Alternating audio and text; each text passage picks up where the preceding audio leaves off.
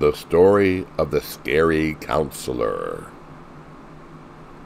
Okay, so at camp, every Sunday, we'd head down the mountain to go get supplies, go to church, and have Sunday dinner. For a couple of weeks, we had a special counselor there. He was an older man, probably in his 40s, maybe 50s. The first Sunday, we went down to dinner at his house.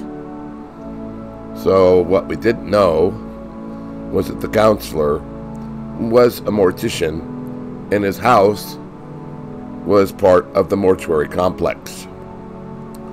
So before we went to his house for dinner, we took a tour of, the mortuary.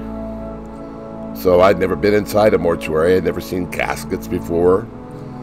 And we took a tour of the casket room, and we took a tour of the chapel room, and he was describing all the great benefits to being a mortician. And then we took a tour of the embalming room, and there were two bodies covered in sheets on the embalming tables. I don't remember much about what his talk was about, except the embalming.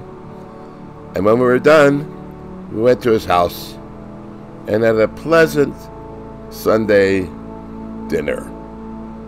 Needless to say, I don't remember what the dinner was. And that's the story. So long.